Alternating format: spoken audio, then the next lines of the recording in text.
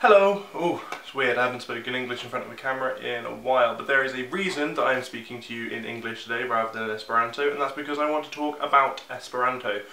Today is the 15th of December, which is important for two reasons. One, my brother's birthday, he is 12 today, and secondly, it is Zamenhof Day, which is the anniversary of the birthday of Ludwig Zamenhof, who is the creator of Esperanto.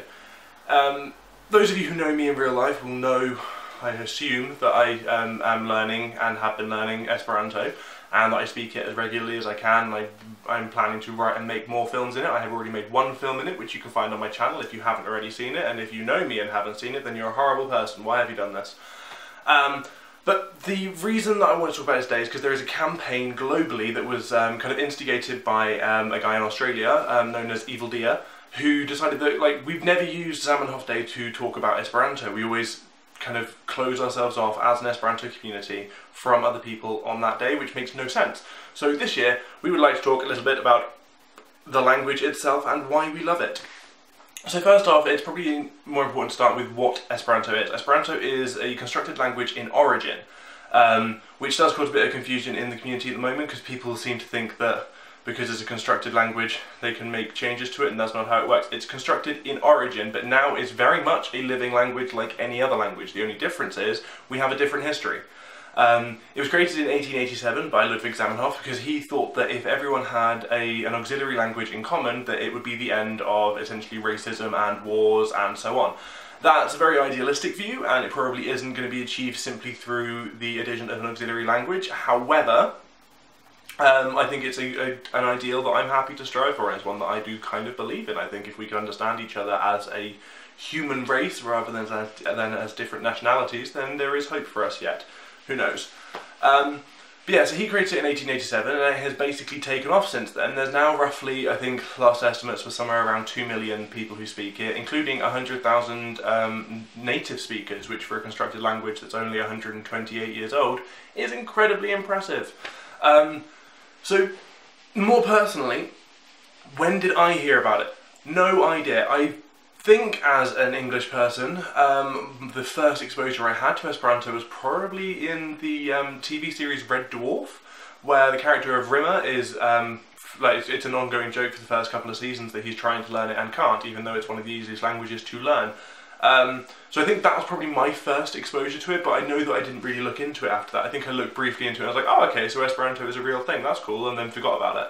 But when I started coding, I was teaching myself to computer program, and I started with Java, and the book that I was using, everyone who does programming knows the first program you learn how to do is the Hello World program. Well, I had never done any coding before, and the first program that we were shown was Saluto Mondo, which is Hello World, but in Esperanto, and there was a little box in the book that said, you know, this is Esperanto, Esperanto is this, it was a really basic, this is what it is, and we're being quirky because we're not doing the normal Hello World in English. And that, I think, was what initially gave me the idea of, okay, you know what, I think I will look into this. The reason why I stuck to it, though, and the reason why I actually think that a lot of people might want to consider learning it, is the experiences that I've had since learning it. I have spoken to people from so many different countries. I've spoken to people from Brazil, Israel, Bangladesh, Singapore, China, Hong Kong, Australia, Japan, quite a few countries in Africa, America, Canada, Germany, France, Poland, Sweden, Norway, so many different places. And we've all come to the table of those interactions as equals. I'm not learning their native languages, they aren't trying to learn my native language. We are coming together as equals, learning an auxiliary language, one that neither of us has any ownership of more than the other. And that's meant that there's been it's been very easy to exchange this understanding of culture, that I've been able to learn how different people think and how different people live in a way that I don't think I could learn if they had been speaking English or if I had been speaking their language. For a start, I would never have been able to speak to that many people from that many countries because I can't learn that many languages. That's a fact. I'm awful with languages, usually. And if they were speaking English, there would be things that they would find difficult to get across using English because English isn't their native tongue, but it is mine. So I would hear things in ways that they didn't intend it and so on. Whereas with Esperanto, we came to it as equals and we were able to have that sharing of culture in a way that didn't pollute either side by being by one side being at an advantage over the other. So there's that. There's the fact that I have spoken to that many people from that many countries that I wouldn't be able to do if I was just learning languages off my own back. Because there are a lot of languages in those countries that I just listed, and I can't learn them all. Esperanto has given me access to all of those cultures just through one language. And now, like, the reason why I've stuck to it is because I love that experience. I love being able to just pick up my phone and message. Like, there's a guy called Alex that I've been speaking to recently in Germany. There's Chuck Smith, who is also in Germany, who I've been talking to about a couple of projects that I want to be doing.